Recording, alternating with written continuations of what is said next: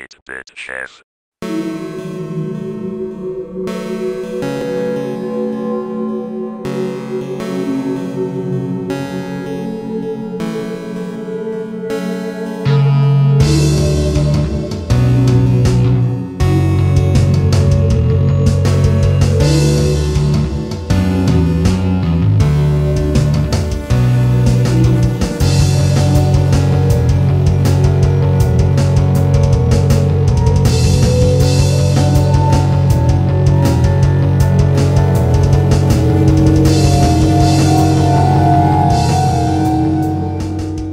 This is a story of life and death, but mostly death. A story of how my arrogance got my friends and myself killed. This is a story of the Oregon Trail. The Oregon Trail is a parody of the wildly popular Oregon Trail edutainment games. Only instead of a pioneer leading a covered wagon party, you play as a ragtag group of survivors riding a station wagon across the United States. Your party members still get diseases, and you still have to deal with ever-depleting resources. However, not only do you have to survive the elements to make it to the safe haven, but you also have to deal with a post-apocalyptic wasteland infested with zombies and the dangers that brings. Our story begins just outside of Washington, D.C., late one night. I had fortified myself in a makeshift bunker of sandbags, a horde of undead shuffling towards me. With only 4 rounds left in my rifle, I knew for sure I wasn't making it out alive. But god damn it, if I was gonna go down, I was gonna go down swinging. All 4 shots hit their marks, and just as the second wave of undead made their approach, a stranger appeared as if from nowhere. With cat-like reflexes, he shot down the remaining walkers. The man, grizzled and middle-aged, approached me. Well then, looks like I just saved your bacon. I reckon we stand a better chance out there if we stick together. My name's Clements. I used to be a priest. Not much use for those nowadays. What's your name, partner? I inform him that my name is Spencer, and thank him for saving my ass. The pleasure's all mine, Spencer. Listen, even with the 2 of us, we won't survive very long. Everyone I trusted died a while back. Do you know anyone you can count on in a pinch? People I could count on? I knew those people the moment the question was asked. Who better than my friends and fellow content creators? GCPositive, Culster Plays, SkipToGame, and EmiKnightly. I'd trust these people with my life on and off the internet. Clements nods to me as I list off my most trusted friends before speaking. There's a good chance that if we're still alive, they'll be at the shelter up in DC. That is, if they have any sense. We're gonna need a way to get around. I saw an old station wagon a few blocks back. Those things might not be very reliable, but you'd be surprised how roomy they are. Anyway, let's get moving. With that, Clements began leading me to the wagon. I immediately got the sense something was wrong when Clements stumbled into a ranged target. I put those thoughts aside as we reached the station wagon. Clements, to my abject horror, hopped in the driver's seat. Alright, I think I've got just enough food and fuel for us to make it to DC in this baby. Let's hit the road. I'll drive. As I said before, Oregon Trail is a parody of the Oregon Trail, and as such, things like broken arms can occur. I should be grateful though, at least it's not Oregon Trail's infamous. And the award for fastest time game fan service is Oregon Trail! Just as we were approaching town, a walker stumbled up to the window Clements had, for whatever reason, left rolled down. In the commotion, he got bit, as I would later find out. I should have known something was off about that guy when he got stuck on a ranged target, but it was too late now. The station wagon ran out of gas just as we entered the city limits and coasted to a stop just outside of the safe house. From a nearby window, I could hear a radio blaring.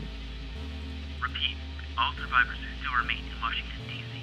The government has declared a Class 3 biohazard in the area. They will be commencing a nuclear strike within a few short hours. Get out while you can. The city is lost. I'm not sure what the hell a Class 3 biohazard is, but I sure as hell know what a nuclear strike is. Picking up on this time restraint, Clements decided we best divide our efforts. While I scavenged for resources, he'd go to the shelter and look for my friends. How the hell some random ex-priest would know what my friends looked like is beyond me, but before I had a chance to retort, he was already gone. This is the Oregon Trail's equivalent of purchasing supplies from the town general store. Only instead of money, time is our limitation. Each resource takes a certain amount of time to scavenge, and the difficulty you choose at the start determines your time available. Since I'm playing on normal, that gives me 12 hours to gather what I can.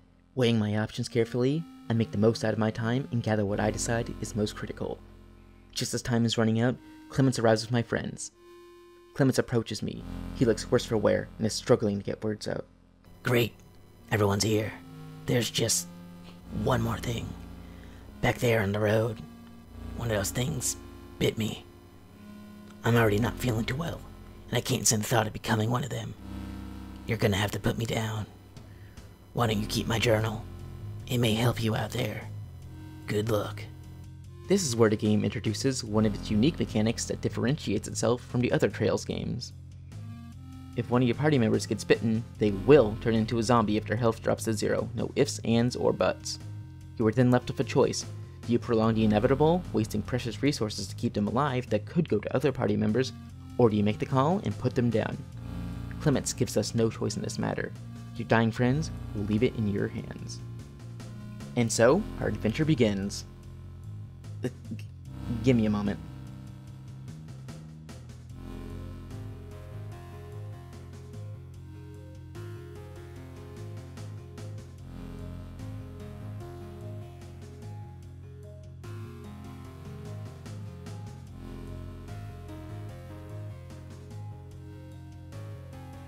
And so, our adventure begins! Okay, not great, but at least it's better than... Oh, Okay, for real this time. No restarting, no matter what happens. And so our adventure begins. As soon as we left the city, a blizzard struck. The inclement weather would cause us to proceed much slower than desired, but I wasn't about to take any risk with my friends' lives. After a few miles, the skies began to clear up. Shortly after, we were able to rummage some medical supplies off some poor dead sods on the side of the road. Things were looking up, or so it seemed. Despite insisting he stay near the car and use a nearby bush, Colin demanded that he'd be given some privacy while he peed. I chalked his stuff up to another case of bad RNG luck, but when you do shit like this, you get what you deserve. Shaken by the fact that one of our friends was now fucking dead, we took solace in the fact that now there was one less mouth to feed. Eventually, we made it to our first stop, Pittsburgh. Throughout your journey, you will stop at different cities dotted across the United States. These cities is where you can buy or sell supplies, take on jobs to earn more cash or supplies, in either an auto shop or a combat trainer. Seeing as how I was only able to scavenge $50, I decided to see what jobs I can take on. Someone from another party informs me that a crate fell off their car on the way into town, and that they'll pay me $34 to retrieve it. Slowly I made my way back, block by block, dodging walkers on my way, and making sure to only use ammo when necessary. But in the end, I made it, and I was rewarded handsomely. After restocking on supplies, we decided it was time to head out. Shortly after leaving town, we approached upon a massive horde of zombies. This is basically Oregon Trail's equivalent of fording rivers. Instead of the size and speed of rivers, you must determine the best course of action based on the size and temperament of the horde. You can either break out your guns and shoot your way through, the risky option, attempt to sneak through, a safer option, or you can hire mercenaries to escort you through, the safest way but most expensive. You can also wait to see if the horde disperses or if the temperament drops. I determined that the horde did not seem too big, and opted for the shoot 'em up option. Whether due to luck or due to skill, we made it through. A rainstorm slows our progress, at one point even blowing some supplies off the roof. Tanner got out to tighten down the straps, but not before getting bit in the ankle. The entire car grows somber, knowing full well that Tanner's days with us were numbered. Eventually, we made it to the mall. Upon arrival, I once again checked the job boards. One of the locals is having a hard time sleeping because they keep seeing movement outside. They ask I clear out the offending party, a horde of zombies, in exchange for 1 can of gas. This job plays out just like the tutorial. You stand barricaded behind sandbags and shoot down all the green bastards that shuffle your way. With the job complete, I resupplied the shop again before departing. Yet again, another rainstorm kicks up, slowing our progress. As if this weather wasn't already a downer enough, GC told a story about a time before this whole mess even started, depressing everyone. The irony of someone named Positive depressing the whole group isn't lost on me. Eventually, we made it to Indianapolis, and here is where my arrogance began to take its toll on the party. I determined that we were in okay enough shape to where we didn't need to stop, and instead, just drove on through. A few miles down the road, and we all stopped for a bathroom break. However, despite staying near the car, unlike Colin, disaster still strikes. Tanner trips on his way back, breaking his leg. I use one of the med kits to splint his leg, taking this time to also patch up Emily and GC. With that taken care of, we get on our way. I spot something happening off the side of the road, but not wanting to get involved with something potentially dangerous, I keep on driving until... Just as we were approaching the farmlands, I fell asleep at the wheel. The impact of hitting a parked car wakes me. Everybody is shaken, but alright, except for Tanner. Having used some of the medkits just up the road, Tanner said it didn't make sense to delay the inevitable. He was dying, and asked that I finish things before he turned.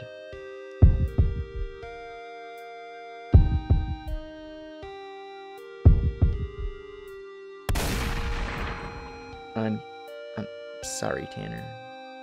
In somber silence, I approached the job board. Somebody is offering $78 in exchange for retrieving a lost item. They tell me it's suicide to attempt. I accept it anyway. The venture starts out promising. I'm dodging walkers left and right. Suddenly, more and more shamble in. A rather large zombie leaps in front of me. I fire my rifle, but the bullet only stuns the fat bastard. I reload my gun, making my way around the tree as I do so, only to have old Big Green grab me. I escape with my life, but fail the job. The encounter left me with a nasty gash, but as fortune would have it, not a bite mark on me. At the campfire, I used one of the 3 remaining medkits to patch myself up. I look over at my 2 remaining friends. They look worse for wear as well.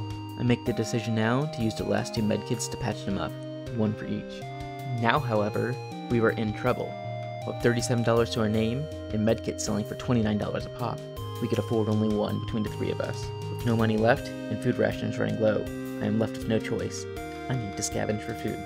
The scavenging minigame plays out much like hunting did back in the original Oregon Trail. You walk around the map, gun in hand, only instead of killing game for food, you use the gun to kill off zombies, while you pick up food and scrap that appear randomly across the map.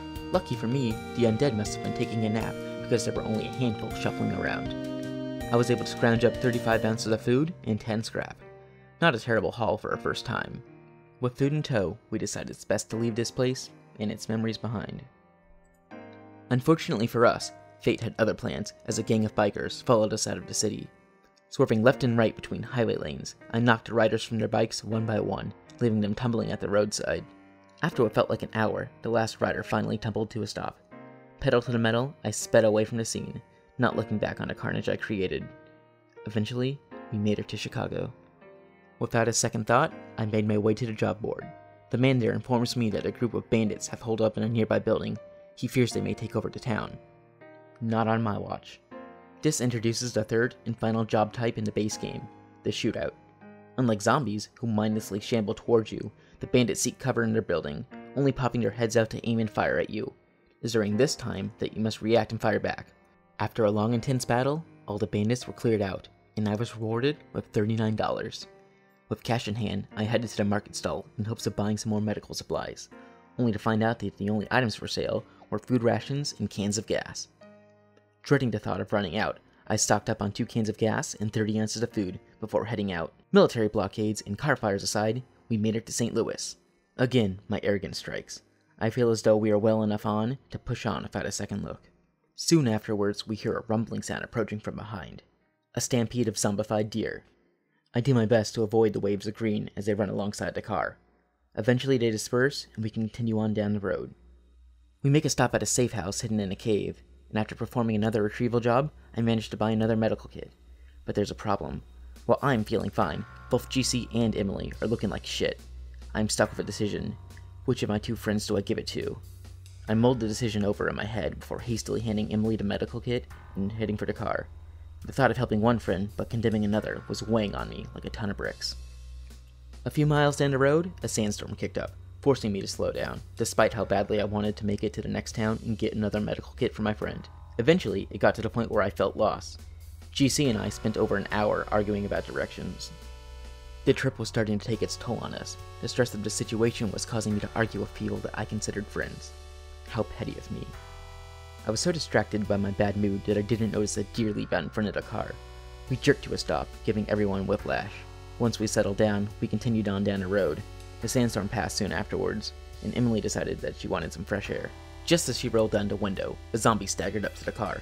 Emily screamed and threw a large can of beans at the zombie, stunning it long enough for us to drive away. As soon as we reached Memphis, I approached the job board. I took and completed a recovery job in exchange for cash. Money in hand, I made my way to the shop to buy nothing. The stall was completely empty. I could feel my heart drop to my gut in a second. I had doomed my friend. By blowing through those towns back there, I missed out on a chance of getting valuable medical kits. And now as a result, GC was near comatose. Solemnly, we returned to the car and left the city, only to have another biker gang follow us out. It was not until after the fight that I had noticed the inevitable. GC was completely incapacitated. I had to make it to the next town. I had to get medical supplies, and fast. Not more than a few miles down the road, and tragedy struck.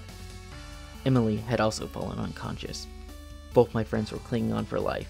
The urgency of making it to town now doubled, but it was too late. GC had died. I floored the gas, racing for the prison safe house, but just as I could see it over the hill, Emily also died. All of my friends were now gone, and I was all alone. I coasted the car into the safe house, speechless. As I walked by the job board, I was flagged down. A massive horde of zombies were approaching town. Without a word, I nodded to the man and made my way to the sandbag bunker. I filled my anger into every bullet I fired. I wouldn't stop until every fucking zombie was eliminated. Without a word, I took the reward money and headed for the shop. I bought an exorbitantly priced medkit and some food with my remaining money. Eventually, I made it to a hospital. I decided to rest here for a few hours to build up some strength. The realization that I should have allowed my friends to do the same hits me with crippling guilt. I try and repair the car a little bit before hitting the road. Next stop, Dallas. I was driving down the highway when I heard a rumbling sound. Shit, another stampede. Despite my best efforts to avoid the zombified deer, the station wagon just wasn't having it. Overrun by the zombie deer, the car violently shook back and forth, jostling me around in the process. My face slammed against the steering wheel. Eyes blackened and bruised, all I could do was wait it out. When it was all over, I put my foot on the gas. Nothing. The station wagon was too damaged to move. I had been pushing myself too hard, and decided that now was as good a time as any for a quick nap to get some energy back. When I awoke, I realized that I had no choice but to scavenge for parts to fix the car. I was dead in the water otherwise. Desperately, I looked for any and all scrap I could get my hand on. Slowly but surely, the walkers closed in on me. I was able to escape with my life and some scrap. Hastily, I repaired the wagon to the best of my ability. Luckily, the car turned over. I can proceed. I was not in good shape. I could feel it. I was dipping in and out of consciousness. I could tell my time was near, when suddenly...